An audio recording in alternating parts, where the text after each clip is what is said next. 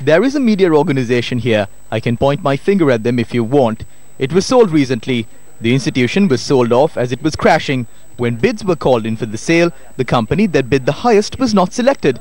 It was decided to sell this to the third highest bidder. The reason for this is that the company named Lanka Mobile has investments from the diaspora, so this can be seen on the surface even more. Without speaking about the gallows, more than these topics that are being created, we need to remind ourselves of the matters that lie on the inside.